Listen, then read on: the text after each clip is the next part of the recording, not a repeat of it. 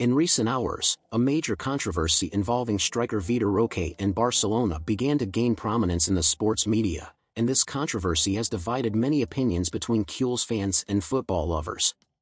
Vitor Roque arrived in Barcelona at the beginning of this year after being bought for around €70 million in the middle of last year, and the Brazilian's arrival caused a lot of expectation among those who follow Barcelona. But what neither Vitor Roque nor the fans expected was that the player's career would be surrounded by controversy at one of the biggest clubs in the world.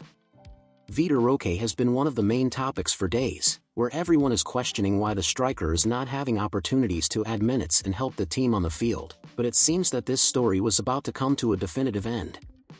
Vitor Roque'S manager, Andre Curry, spoke out on the matter and said that he doesn't understand why Vitor isn't having opportunities to show that he came to help, and that he also doesn't understand why coach Xavi doesn't talk to the player about anything related to this.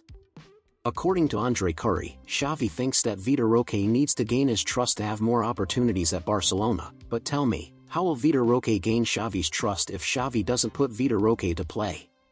In light of all these controversies, news began to appear in the newspapers that Vitor Roque could be loaned to temporarily gain experience at another club, and that at the moment there are almost 10 clubs interested in signing the player on loan as they see a lot of potential in the young girl. Brazilian promise. But what will happen? Will Vitor Roque be loaned?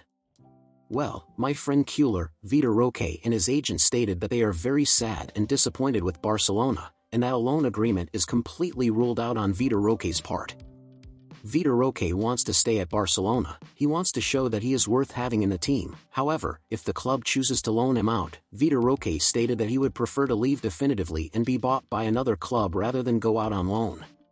Today the newspapers confirmed that Barcelona's directors were not afraid of the threats from Vitor Roque and his agent. They will not change their opinion, and that there is practically a 100% chance that Vitor Roque will be loaned in the next transfer window.